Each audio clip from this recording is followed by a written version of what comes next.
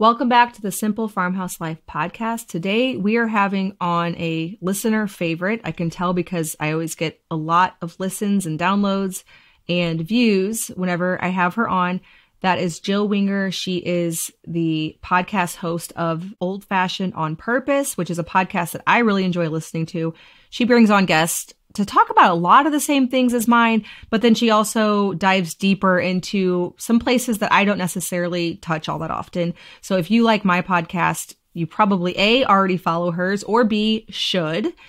And she also has the Prairie Homestead blog, the Prairie Homestead on YouTube, or Instagram, YouTube. You've likely, if you've been in this homestead world, been following along with Jill for a long time, which is why I probably have so many of you that enjoy listening to these. But without further ado, we're going to talk about old-fashioned living and why that would be something you'd want to do, how to get started, and then just chat with Jill Winger. Let's dive in.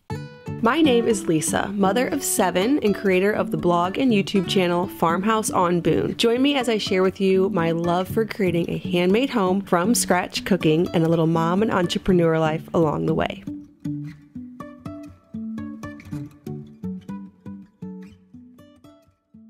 Well, Jill, I'm so happy to have you back on. I'm sure most people that listen already know you, but for those who don't, tell us about you and your podcast and your blog.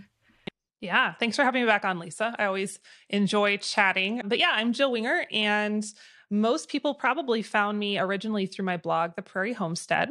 I started it back in 2010, and then that has branched into all sorts of other things as it does. And right now, I think probably the place I show up the most often online is through my podcast, which is called Old Fashioned on Purpose, where we talk about homesteading, a lot of crossover with you, Lisa, of course, but also some other like more cultural topics, deep dives and things like that. So that's kind of who I am and what I do. Yeah, I enjoy your podcast. I do listen to every episode. So thank you. I'm familiar with it. And we're going to talk a little bit about your message of Old Fashioned on Purpose in this episode, and why you think we are culturally shifting that way, and then some of the issues that people have whenever they're trying to shift that way, whether it be from overwhelm or just not growing up with those kind of skills. So first question for you is, why do you think people are more drawn to homesteading and old-fashioned living at this day and age, like right now? Yeah, I think that humans are really good at swinging on a pendulum. We tend to go to extremes and overcorrect. And you see that a lot throughout history. And I've spent a lot of time reading and researching this whole topic for the last, almost 2 years. I've been writing a book based on it. And so I spent a lot of time reading really nerdy books that all my friends were like, "You're reading what?" But it was really interesting just to see, this progression of marching towards the Industrial Revolution and all those pieces that came together. And then the excitement around that and how much it changed our life. Historians say it's one of the most impactful events in all of human history. And I think that we as a culture, right, decades worth of weeds, we got so hung up on the excitement and the technology and the advancements that we lost ourselves a little bit. And I think that it started before COVID, but I believe that COVID accelerated that awareness of like, we're all, feeling a little out of whack. We're feeling a little uncentered. We're wondering, why are we unhappy? Why are we depressed? Why are we unhealthy? And I think that we're starting to look at the causes for that. Maybe I think for some people it's more subconscious than conscious, but I think that's why we're seeing this resurgence in interest in farmhouse life and interest in even just decorating or farm fresh food or homesteading. And I think it's a little bit of a correction from that extreme, which is really, really important right now. Yeah. I noticed the huge acceleration of the interest in this around the COVID time.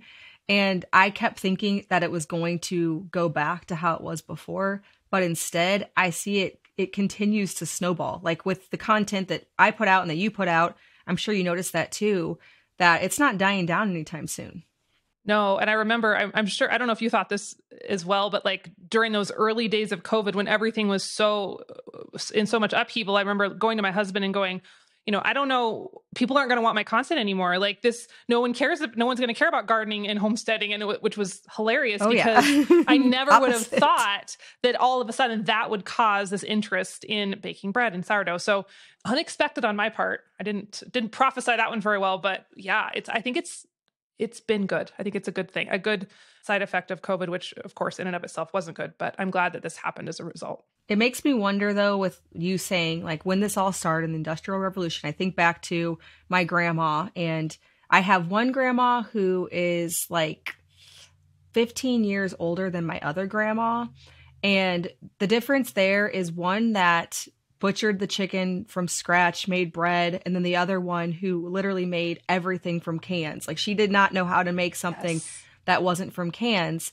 It makes me wonder, though, what things that we're doing now that maybe will be that seem so latest and greatest, that make our lives better, that they do make our lives more convenient, but there might be some kind of downside we're not seeing. I don't know if you've thought about that. I think about that all the time. And I always think back, especially to those instances. A lot of them happen in the medical world where it's like, oh, take this weight loss drug or take this thing while you're pregnant. And then, they find out 4 decades later that it was causing babies to be born without arms, or people were dying from it and they couldn't figure it out. So I think about that all the time. One piece that I think about a lot right now is this whole AI explosion. Yeah, that's starting to be like something I almost can't ignore with my business, but I'm like, I've been trying to ignore it, and keep ignoring it? It's coming. I'm still ignoring it. We can ignore it together for a little while longer, but I'm looking at, all of the ways people are like, oh, this is going to be so amazing and it'll do this and that and this. And I'm sure there will be some benefits, but I'm also like, in 60 years, what will we be looking back at this exact time period and going, oh man, they didn't see it coming. Look what happened. And so, it happens all the time. There has to be some blind spots. I think the thing that comes to mind for me, which I still participate heavily in, is, silly as it is grocery delivery. So I know you live kind of in the middle of nowhere. So you do as your standard, you do whatever, like you do a big monthly grocery shop or whatever. I live so close to town that I can literally get Instacart, Walmart Plus. And it is the most convenient thing in the world. I think it saves money because I only just buy what's suggested each week. It's like the same stuff over and over again. Obviously, I source a lot of things from local farms. But my daughter, she reminisces so much to when we used to go to the grocery store. Like, see people. Oh my goodness. I'm like, that is so funny. We don't, though. We never go. Yeah. So I'm not saying I'm giving it up, but. Yeah. Just little things like that. I think if I lived close enough to the grocery store, I would get it delivered because I do not love going to the grocery store. But maybe our children, maybe they will be the ones like pioneering this crazy revival in in-person grocery shopping. Yes. Like stranger things have happened. Yeah, my daughter, I have one daughter that's very much an extrovert and the other one that isn't. And so she couldn't care less. But the one that is, she says that she will not be doing Instacart or Walmart Plus when she's an adult because she misses those outings. I'm like, is this one of those things? But AI definitely seems like a step even further because, I was listening to this podcast yesterday and it made me think like, oh, I could literally eliminate like people who answer my emails and all of the stuff that I currently have help with or that I spend a lot of time doing myself. And it sounds great, but also, one, I hate learning new stuff. I just don't like it. I'm like so resistant to that. Yes. And then two, it seems so wrong, Yeah. And I will confess, I have played around with Chat GPT. I still can't say it That's properly. the one. That's the one I'm looking into. I know. And I played around because it's free, right? So I can be convinced. Yes. In case anyone's not familiar, it's just it's open source right now. You can use it for free. I think they're trying to get us all hooked on it. And then we have to pay a subscription, of course.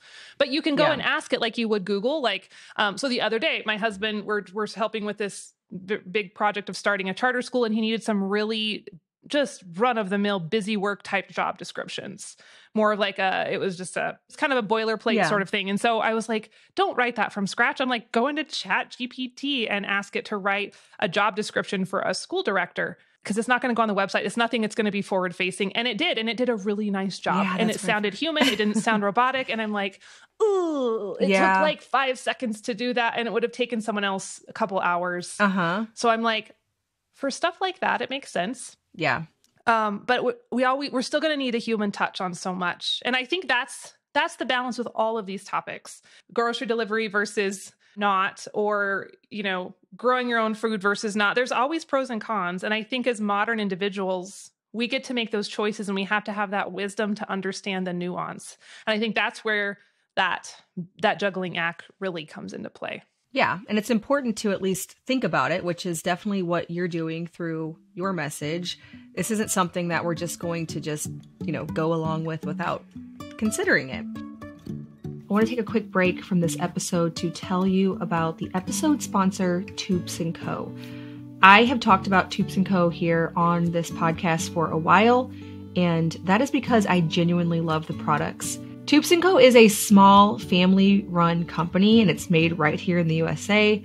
I love it when I find small companies like that I can feel really good about supporting, but then also that have products I don't feel like I'm compromising on. Like, okay, I'm buying this to support this company, but I'd really rather buy the drugstore stuff. Not the case at all in the case of Toups & Co. They are an organic skincare company that uses quality ingredients like grass-fed tallow, nothing artificial or bad. You can be confident whenever you look through the ingredient list that it's all stuff that you would not mind putting on your skin. Your skin's the largest organ in your body, and things that go on it can actually absorb in. I've been recommending these to everybody. Actually, just the other day, my mom texted me and my sister and said, "Hey, I'm putting a Toups order in. Anybody need anything?" Because we all love their makeup so much. Now, I've loved their tallow balm all winter. I keep it in a very prominent place in my house, well, just right in the bathroom where I walk by it nonstop. So I can put it on my face often on a day where I'm not wearing makeup. I'll try to put it on 3 or 4 times so that way I keep my skin hydrated in these winter months. And I love how it absorbs in, unlike a lot of natural products. But the makeup, we love it. I have their liquid foundation. I have this eyebrow thing that's two-sided, so it makes it really easy to groom everything. Their mascara. Really, I love every makeup product that I've tried by them. I have the highlighter, the concealer. I don't wear makeup every single day, but I do like to have a nice collection for podcasts and videos and, going out with my husband. Toups & Co. is offering Simple Farmhouse Life listeners 10% off your order by using the code FARMHOUSE. So visit toupsandco.com and use the code FARMHOUSE. So what are some examples of old-fashioned practices that create a positive domino effect? Maybe it seems like, okay, what could the value of this be? I struggle with this. Well, I could easily source this probably cheaper, maybe even higher quality. For example, an example of this would be like sewing. I love sewing and I used to love it even more. And now I get too into the thinking through the time, the money, and being like, this isn't actually worth it. But how could that create, a domino effect into some other positive things? Yes, I love this question. And it's something, when I first started homesteading, I was really into it for very singular results, which is normal and that's expected. I was cooking the sourdough bread so I could get the sourdough bread. And I was growing the tomatoes so I could have some tomatoes. And as I've gone farther into this journey, I've realized there is so much else happening. And so now when I look at baking sourdough bread, which I know you talk about this a ton, you're like my favorite sourdough recipe creator. I look at it for the bread, right? So I don't have to buy bread at the grocery store, but that's great. And then I also look at it for the health benefits, right? Of the fermented grains. Like, can I get bread cheaper at the store than what it takes me to create sourdough? Yes, absolutely. But I can't even get true sourdough bread in my area. I can't buy it. So no. that ups it on my value scale a little bit. Yes. And then I think about all of the feelings I get and the peace that comes when I am working on the bread, even though it doesn't take very long, just those minutes of creating and kneading and slowing down.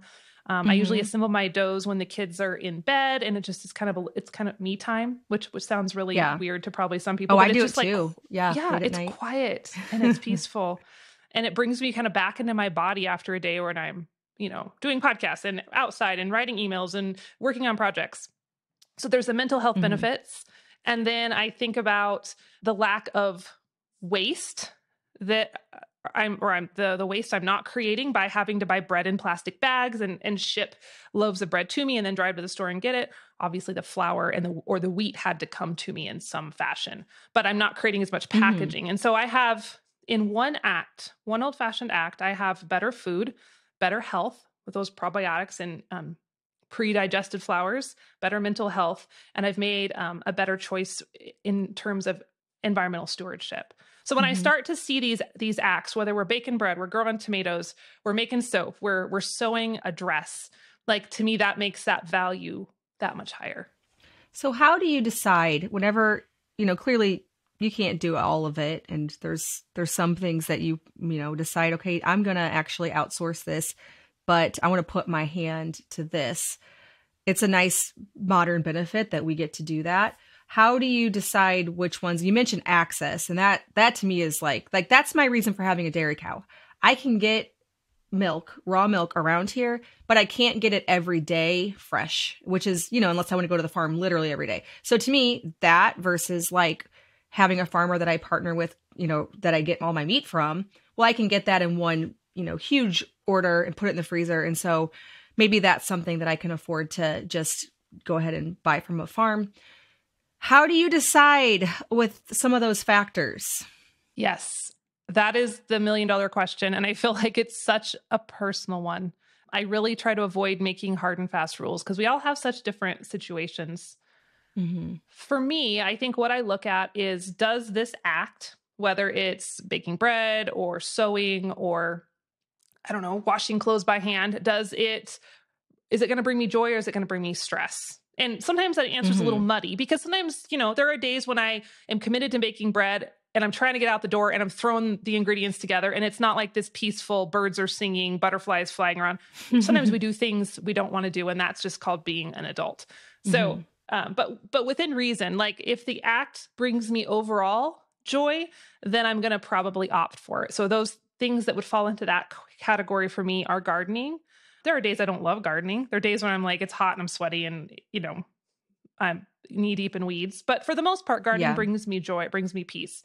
Baking bread without a bread machine is that for me. I don't think bread machines are evil, but I love feeling the dough. It's important to me to feel the dough. Yeah. Now, contrast that with washing clothes by hand. Some people do that. They have the wringer washer or they have the washboard, or there's a lot of those blogs that have the plunger in a bucket method. They're off grid. That makes me feel instantly like sweaty and like my pulse, increases. And I'm like, I don't want to do that. That doesn't feel like that's speaking to me, but that might speak to someone else. And so you just kind of have to weigh it, I think, on a personal level. Also, if you're working outside the home, you're going to have less time to do all the things. You're going to have to get really strategic about what's most important to you and what makes the biggest impact. Yeah. A few days ago, there was a big stomach bug going around everywhere. Like everybody who came into contact with it got it. And so we had 8 of 9 people in my family get it. And my sister and I were both talking about the washer and just how it brings us so much joy that is what we have. Like, this is not even a big deal. We have a washer. So yeah, I don't think I'd find much joy in that.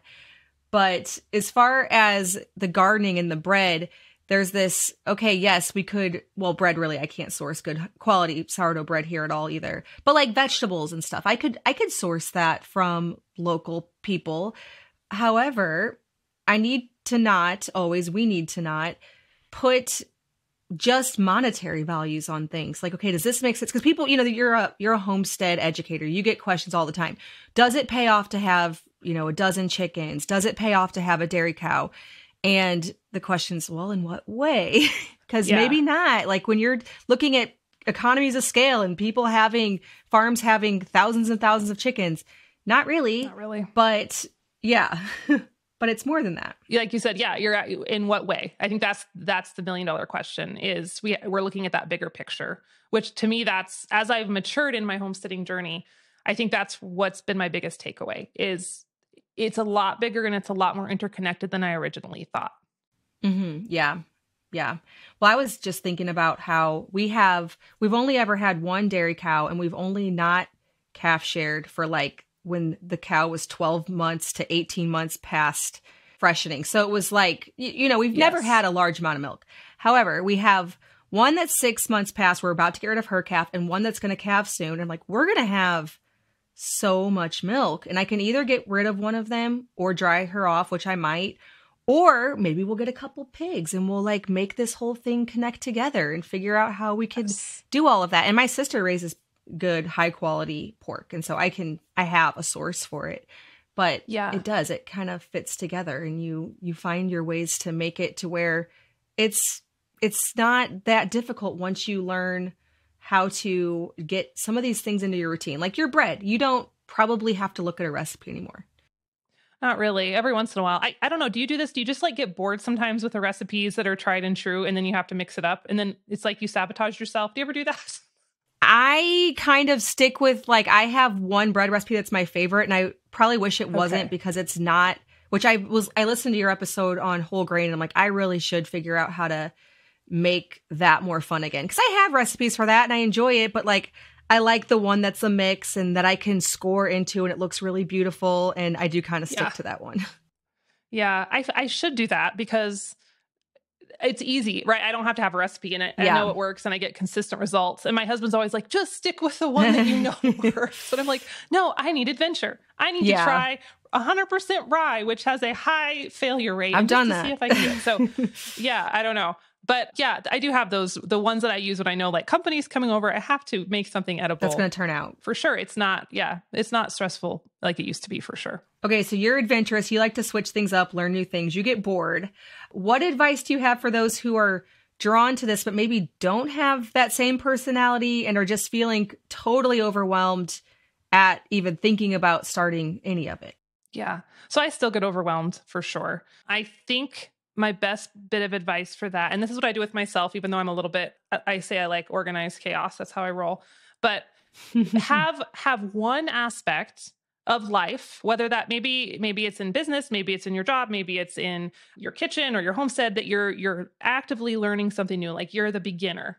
And let that happen one thing at a time, if possible. Sometimes life doesn't allow that. Mm-hmm. And then spend your energy becoming an expert or starting that expert process in that. So for example, right now, I'm working on learning how to do freshly ground flours. I've dabbled with it. I've never excelled in it. So I'm putting a lot of effort and energy into how do I use this flour? How do I grind it better? How do I use it with sourdough? I'm reading all the books. Mm-hmm. But once my cow freshens next month, I'm guessing that I will not be trying to figure out all the sourdough things. I'm going to be back into cheese making mode. Yeah. And I'm not going to try to do both of those at once. I'll probably go back to my boring sourdough recipe that I can make in my sleep. Yeah. And then once the garden, if I'm going to try a new garden technique this year, then I'm going to just let that be my focus. And so as you go along in your journey, you have those skills, whether they're in the kitchen or the barnyard or the garden, that become comfortable in second nature. So eventually, you don't have to think about the practice of milking the cow every day. It's just a habit. It just happens. And you don't have to think about the practice of putting a supper on the table. You and I had that awesome podcast episode about that. You came on my podcast and just talked about how we don't really menu plan. We just kind of have this routine that just runs in the background and it just works. But if you're new to cooking from scratch, that's not going to be your reality yet. So I think it's learning one big thing at a time and then building on that as you go and not trying to do it all at once. Because when I have done that, that's when I crash and burn in the most spectacular fashions. Yeah. I'm with you on the cheese this summer. This has been like, we've been milking now for 2 years. I know you've been milking for way longer than that. So we're still pretty new to it. And we've always had enough to drink, make yogurt, make butter, the things that I know just how to do, no problem. And I have not gone into cheese, and I keep saying I'm going to, but there hasn't really been a reason because I haven't done this. We haven't had 5 gallons of milk a day. Yes. But I'm determined that I'm going to be learning cheese this summer as well, or spring. To be perfectly honest, we had a cow since 2011, and I didn't start making hard cheeses until 2021. And I was forced to because our calf died that year. And I had the choice of either drying her up or milking twice a day. And I'm like, well, I'm not drying her up right now. So we milked twice a day. And for the first time ever, I had so much milk because we'd always done what you did, right? Yes. You just kind of get what you need and call it good. Yeah, which is just a manageable amount. I mean, like for our family size, we can drink a gallon a day. That's no problem. Yes. I still prefer that route because it's less stress on me. Twice a day was, it was everything the old timers said it was, you got to be home. You can't have social events very easily because you got to get home in time. Yeah. But man, we had so much milk. I had all the cream and it was a blast to play with. So it took me a long time to get to that point though. You'll probably be faster than me, but it was a while. So are hard cheeses fairly straightforward? I've done mozzarella a lot, but I've never done the hard cheeses. Is it like, do you get to the point where you know just what you're doing? Like it's just like pretty simple or not? I did get to that point. although there were still blocks that I'm like, I'm doing everything the same, and it magically did not work out this time. Okay. And some get contaminated. I'm sure you maybe have seen that, where they get different yeasts. Like if you have bread yeast floating around, they can contaminate your cheese. Yeah. I'll never forget that it was like I had left it drying on the counter overnight, and Christian comes up the next morning. He's like, your cheese is rising. And I'm like, no, it's not. Cheese doesn't rise. And I walked over and I'm like, oh my word, the cheese is rising. So that wasn't great.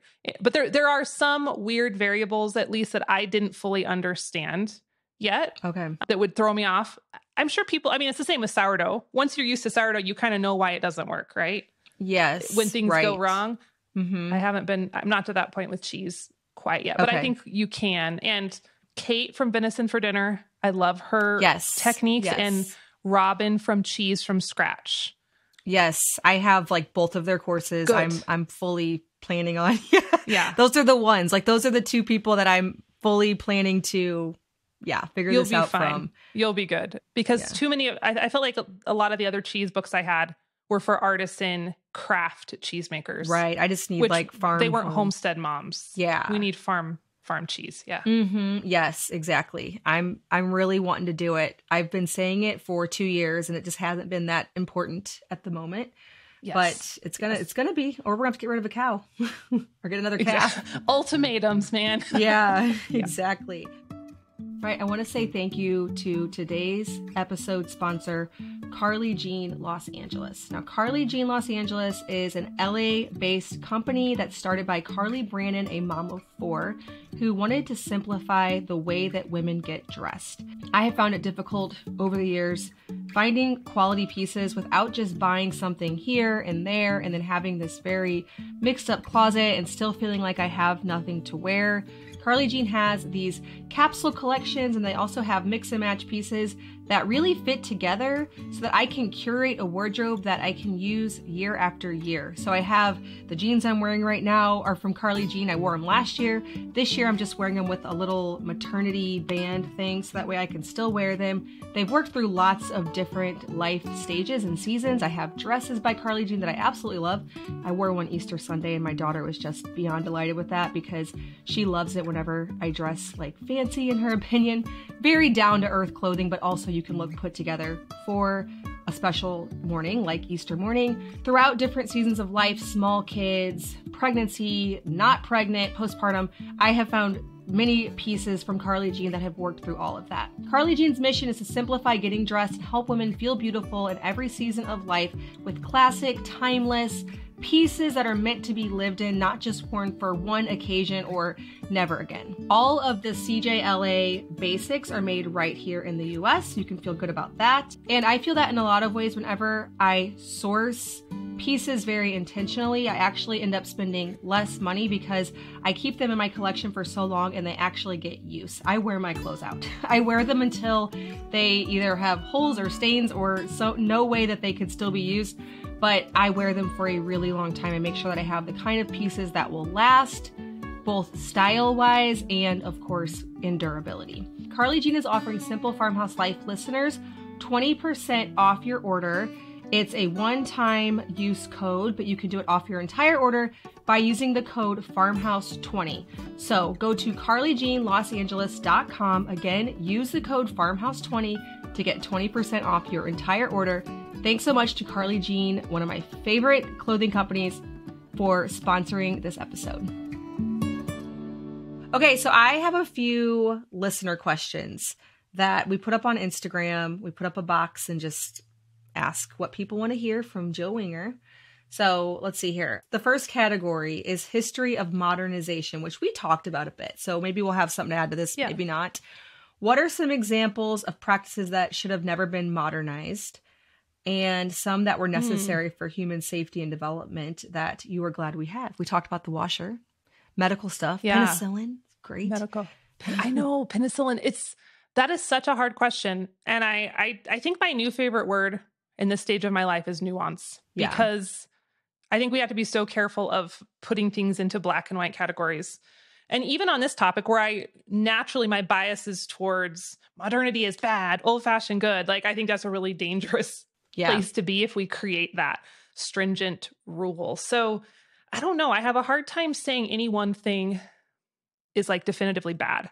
Like antibiotics. Penicillin's a great one. You know, we overuse antibiotics in our modern culture. Right. We overuse them on our animals. We overuse them on ourselves. And because of that, we're dealing with antibiotic resistance. But my grandfather wouldn't be alive if not for penicillin. He had Right. strep throat and he got it just in time back in those early days when it wasn't so common. So Mm-hmm. yeah, I feel like there's always the good and the bad that we have to weigh, whether we're talking about transportation, we're talking about medicine, we're even talking about our modern education systems. There's a lot. You have to Mm-hmm. look at all the different factors, and there's goods and bads to each. Yep. I completely agree. And sometimes I feel like I say that and people still don't hear me. Like, you know. Yeah. Sitting in the middle is a harder place to be. You Yeah. always can find more, I think, support when you're on either extreme. The middle isn't as fun, and it takes a lot more mental energy to stay there. Mm-hmm. Yeah, I think you're right. And it also requires you to take in new information and pivot on things, and that to be okay, you know, somewhere in Yeah. the middle. So, Two things can be true at once. yes. Is there a historical industrial advancement point where we should have stopped modernizing and been satisfied with where we were?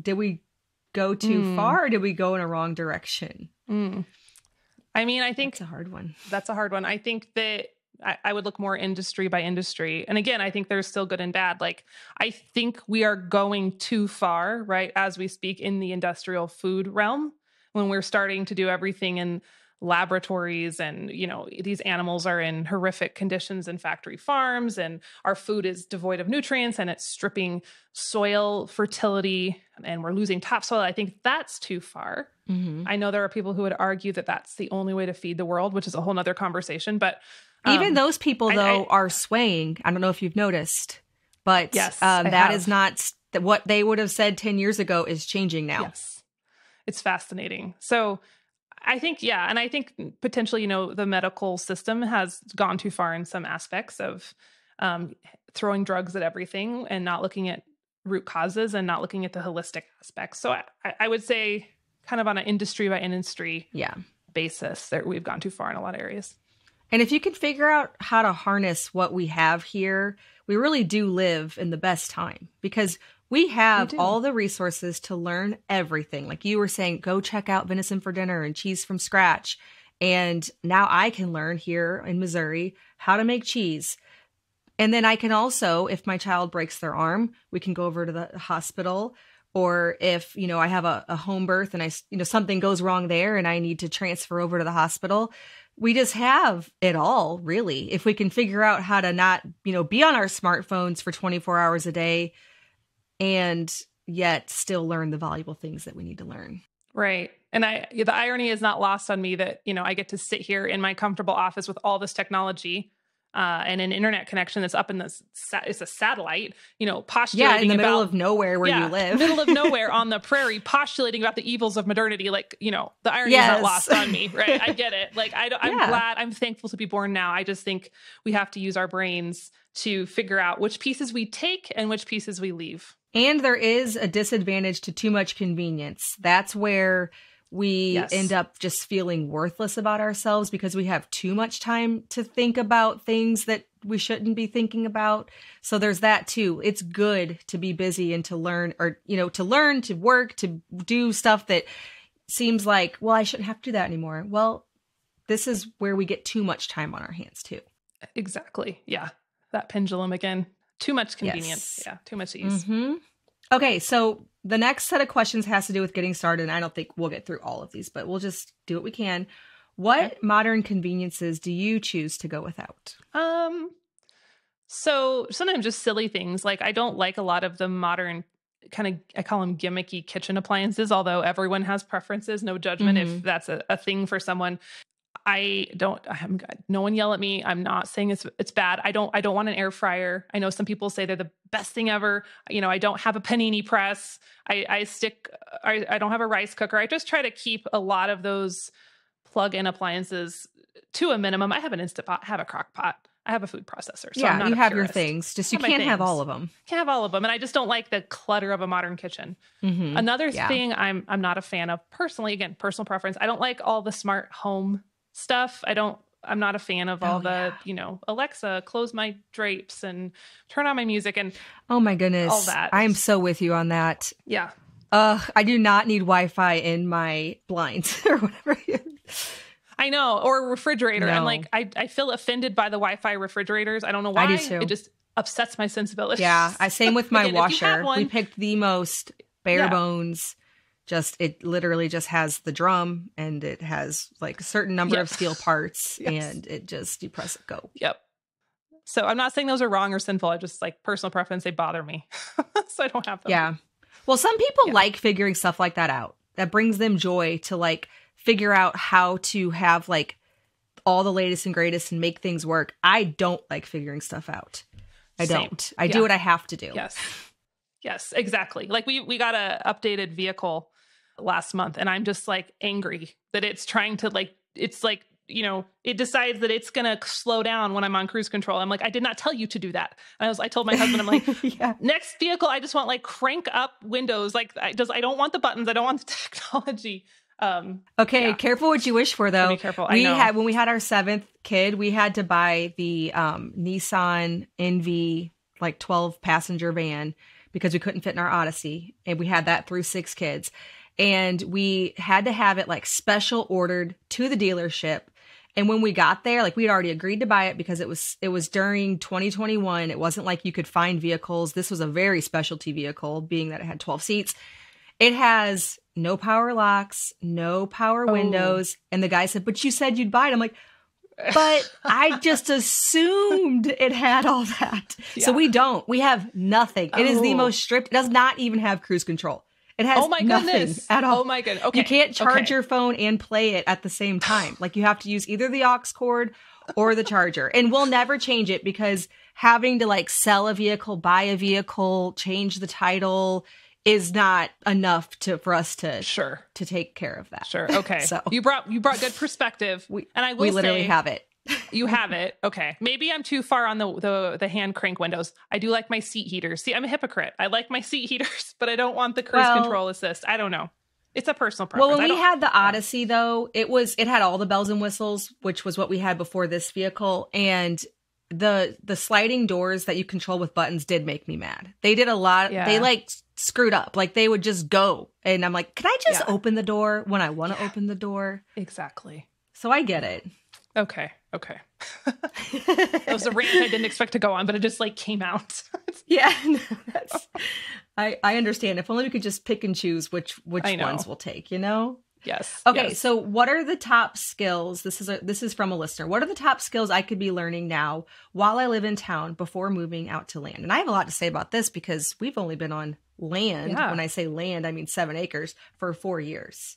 I feel like you are such a great example of this because it's so funny because I think everyone did. I thought you were on a farm because you were you had all the farm skills when you were living in town. Like, forever. You can do it all. You can do it all. Yeah. All the food sourcing, all of the sourdough bread, all of the fermenting, the grinding your own grains, the garden, the chickens. At least we could where we lived, all on a 1/4 acre. The only thing we've added is more space for the kids to run in a dairy cow. Literally. That's it. For sure. Yeah. And you are a beautiful example of that. I agree. It's the food. If you can do one thing, start with the food because it affects you 3 times a day at least.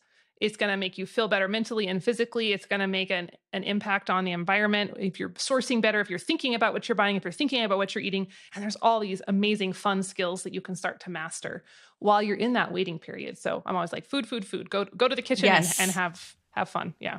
Mm-hmm. Yeah. There's pretty much nothing you can't do there because you can always find a local farmer that can provide you with those things. And I know I probably live in like a really convenient area for that. I don't know. Cause it is pretty simple for me to find that. Find people. But I think most people can find at least something, even if it's not perfect. Right. And being willing to compromise a little, and that's okay. But I love there's more options now than there was when I started for sure. Like more farmers markets, more shipped. Yeah. The shipping, it's incredible. What a time to be alive. Yeah. You can get all of that stuff much more easily. Yeah. Okay, what is the first area of your life that you decided to do things differently from the modern way? And I think it's going to be food related, probably. Food related. Or is it food related? If it's not, that's okay. What it might be not Yeah. that for you. I mean, my food came a little later because I was like Okay. almost resistant to organic when I was a young adult. Like before I got married, I was like, those people who want the stupid organic food, I don't understand that. I was very pessimistic about it, which is ironic now. I think the first thing I did differently, which was kind of unexpected, is I moved away from home and I went into a college degree program that was pretty unorthodox, which was equine science. And then that's not something that anyone's probably necessarily going to follow along with exactly, but I think it was that first time in my life that I allowed myself to go off the beaten normal kind of orthodox path and instead go, this is crazy and it's wild and it's an adventure. I'm moving 1,200 miles away from home. I'm 18 years old. I'm going into an equine program that all of the adults in my life are like, that's a horrible idea for a career. What are you doing? But I listened to my gut. My gut was saying go. And it was like that first time I listened to that intuition and had that grand adventure. And believe it or not, that kind of opened up my ability to think outside the box when the homestead came along and we started living our life differently than other people. Because you realized that it was something you could get away with. You know, like if I do things a little bit differently, it actually still turns out okay, maybe better. Yeah, the world did not end. And it was better. Yeah.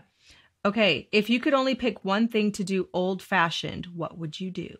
Oh, no. That's a hard question. I don't know. Can we just say have food? To be food. Is that allowed? If I suddenly found myself living in an apartment in New York City, no balcony, no nothing. Like I was in an apartment building, I would be hyper focused on my food and giving myself the outlet of creativity through food, improving my health through food, working my hands through food, all that. Yep, I think that's a good answer. Okay, the next set of questions has to do with children. And I know you talk about this on your blog, on your podcast, but a lot of us use our kids, and I think this might be like a direct quote from you in some way, use our kids as the excuse not to do these things because of course it is more difficult to take the kids out with you, you know, different seasons of life, pregnancy, newborn. What are some of your practical ways to incorporate children into all of that? Yeah. Again, Lisa, I think you're such an awesome example of this with the baby in your videos. You're just like trucking along, not even thinking about it.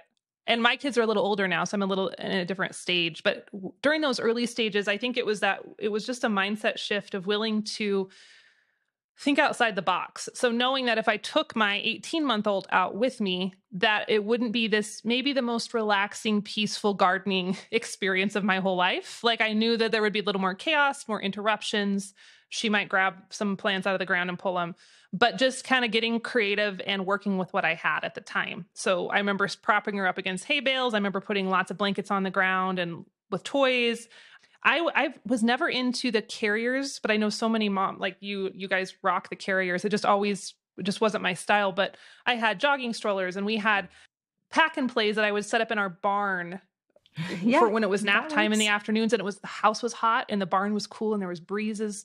And man, just like, it's that idea of, okay, this isn't the most ideal situation in terms of like, I'm not going to be super efficient today, but I can still do something. I can still get outside and I can do a few things and it's better for the kid and it's better for me. So just that can-do attitude, I think was the biggest piece. Yeah, there's always some way to do it. And I always say for me personally, I have kids spanned over 15 years now. I can't not do the things that I'm interested in for 15 years. You know, maybe if you have babies really close together and it's just a couple years, maybe you could. But for me personally, I just have to figure out how we can still do these things even with kids around. Yeah. And I think, dare I say this, but I think in our modern parenting culture, because we're so focused on kids, and there's lots of reasons for that, not all bad, but our hyper focus on children has kind of led a lot of moms to believe that their life should stop. if they're going to be a good parent. Like you kind of have to just press pause on anything you want to do or any interests you have while your kids are at home or they're young.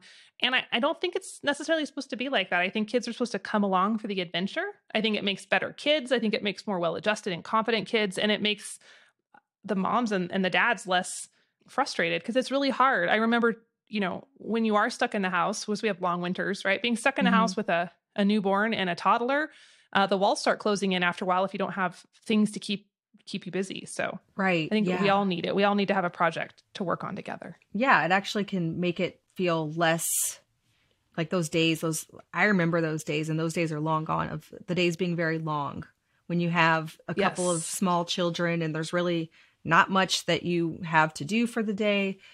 It can help to have some of that stuff, and you can try it. And if your hands are in dough and then someone starts crying and you have to go back to it, that just might be the way that it has to work for a while. Yeah. And then they're a little older, they want you to break off a piece of dough and give, we have that where the older kids can make bread, but then like the ones that are toddlers or 3 through 10, they like to do stuff with it too. Yeah. Yeah. It just takes some creativity. Yeah. When you cook from scratch in your home, one thing that you might notice if you're new to this whole endeavor is that you need a lot of salt. Whether you are simmering bones for bone broth, got to add a lot of salt to that because store-bought broths come with salt that make it delicious. You got to add your own. Whether you are making ferments like sauerkraut, where you need a tablespoon of quality salt for each head of cabbage. Sourdough, obviously you don't feed your starter with salt, but every recipe calls for salt. I have 20 grams in my 2-loaf recipe. We use a lot of salt in this family because it is good for you, and none of our foods come pre-salted. Now, because I am trying to source quality meats, quality milk in our home, I take that very seriously. It's a priority. I also want to make sure that we are sourcing quality salt. That is why I love using Redmond Real Salt. I can trust that I am getting a high quality salt for all of my from scratch cooking, my ferments, my recipes. They all turn out beautiful with my Redmond salt. And one thing I really don't want to do is run out. How many times have you gone to just make a simple meal and it's all from scratch, so there's no added salt? You're out of salt. You almost have to run to the store for it. I have been buying bulk 10-pound bags of salt so that that does not happen to me. We don't have to rebuy that very often, but it's so nice having a large stash of that in the pantry that we can often pull from and refill the jar that sits by our stovetop so that we never run out. Redmond Real Salt is offering Simple Farmhouse Life listeners a discount.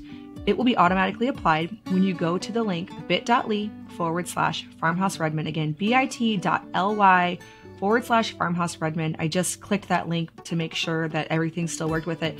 I added a 10-pound bag of salt to my cart and saw the discount. So make sure to head over to Redmond at bit.ly/Farmhouse Redmond. Get your discount and make sure that you never run out of high quality salt for your from scratch kitchen. Okay, the last set of questions has to do with prioritizing. So where do you find the time to, we did discuss this, but like, where do you find the time to do it all? I think partially the answer is that you don't do all of it. Yeah. And then someone also asks the true financial cost of homesteading. That's a topic probably all on its own that you could refer to one of your podcast episodes probably for. Yeah. So as far as prioritizing, I'll just touch on that really fast. I have a hard time answering that just because we have a weird life compared to a lot of homesteading families. We're running multiple businesses. And so my days look different compared to maybe most. But I think my biggest tip is don't try to do it all at once. So if you're starting a business in this phase of life or you're in the middle of a big project, don't be trying to learn all the homesteading skills at once. So like last year was the year of the book for me. I lived in this office writing a book. My garden wasn't great. I didn't really do much with the cow. I didn't really bake bread. So I had to focus on one thing. And I kept some of the stuff in the background running kind of quietly, but it wasn't a big homestead year for me. It was a book writing year. Right. And that goes for, maybe it is your homestead year. Maybe you just bought the land and you are doing all the homestead things, and some of your other projects might have to go on the back burner. So just, pick the thing, focus on it, but don't try to focus on everything at once. And then the other piece is, I do have help in my businesses, which if someone's listening and they're an entrepreneur or they want to be an entrepreneur, I think having that conversation with yourself and knowing when it's time to hire help, it's usually a little bit before you think you need it is the best time to hire help. That can expand your efforts and take a lot of stress off of your plate. So that's a big, big thing for me. Yeah.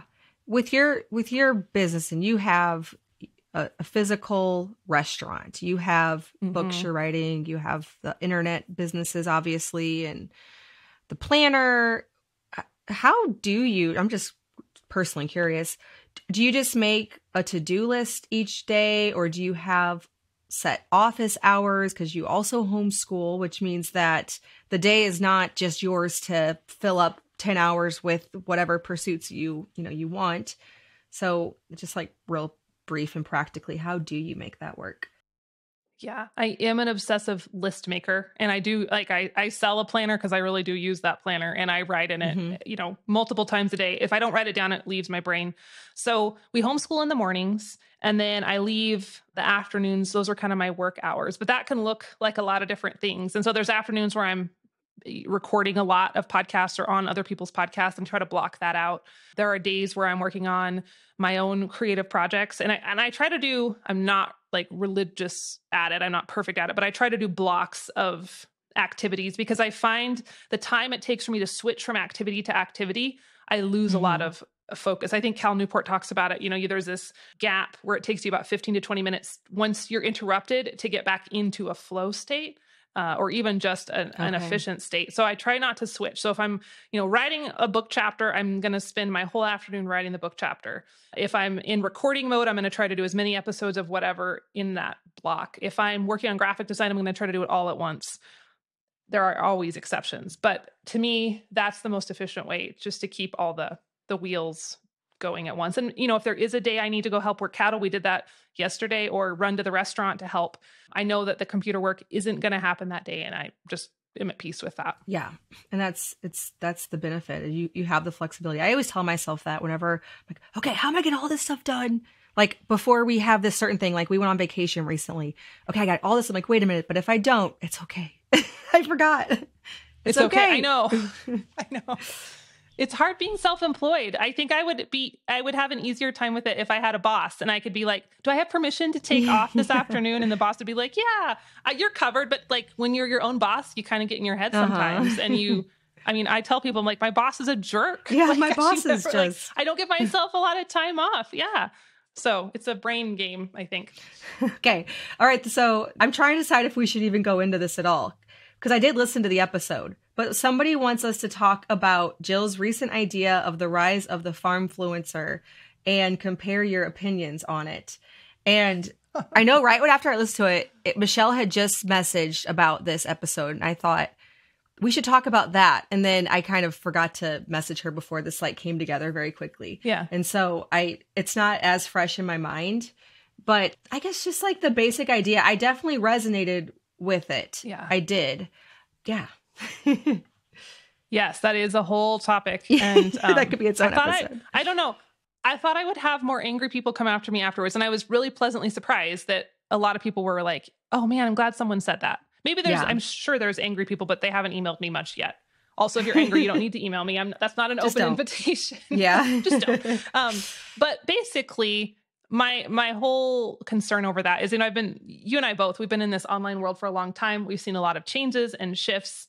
And I think one of the things that's kind of concerning me a little bit lately is just this huge focus on homesteading as an aesthetic.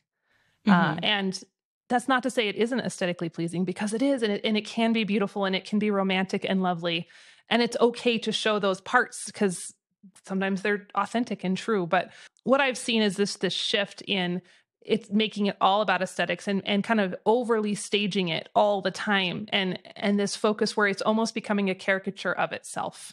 And so my hope, and I laid it all out in that episode, but I just hope that as people are it was recent. As they're inspired by accounts on social media and YouTube and TikTok, I hope they don't lose the piece that sometimes homesteading is hard and ugly and dirty. And if that's the reality, it's okay. If you're your barn isn't beautiful, and if your cow pen has mud in it, and if not everything works out like it does for people on TikTok, like, it's okay. Keep going.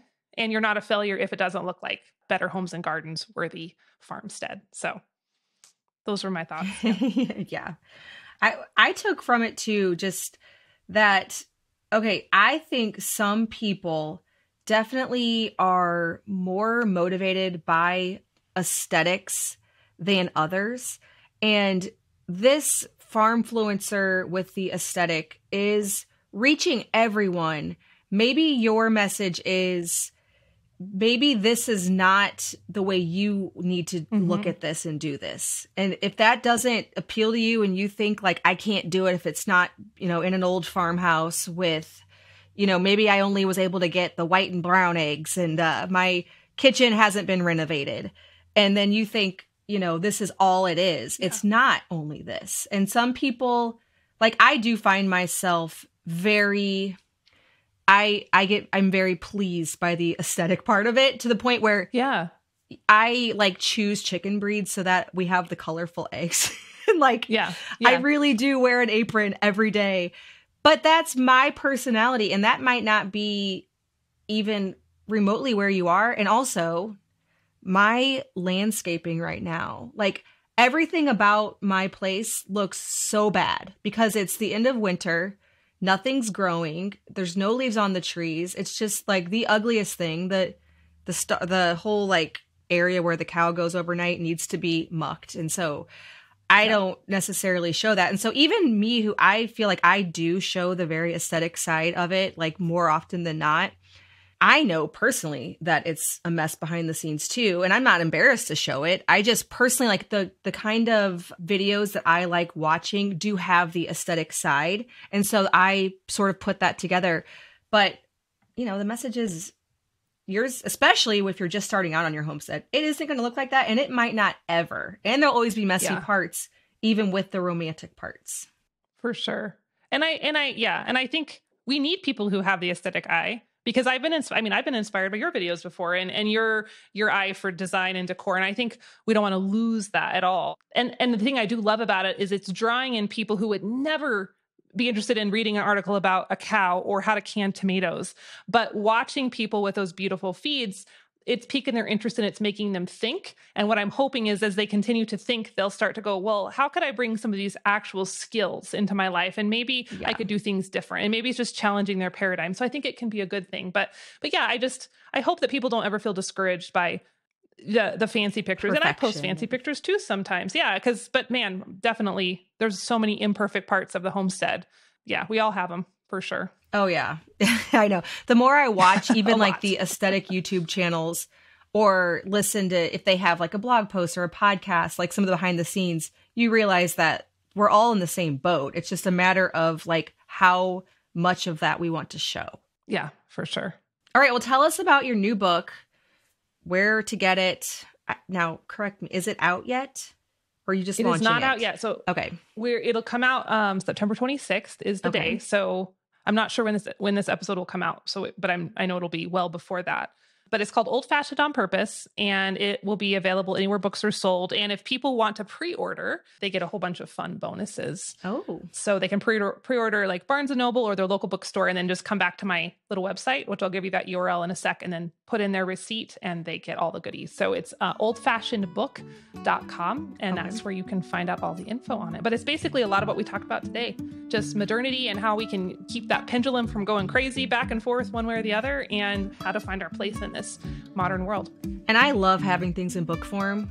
I just love to, especially you as a creator, a lot of the stuff, that we do, whether it's a podcast or a blog post or, Instagram, that is sort of like sharing on the fly. But this book, this is something that you've thought through every little word and picture. And so having your best work, that to me is valuable, and being able to reference back to it, be inspired by it. Now, is it available for pre-order right now? It is. Yes.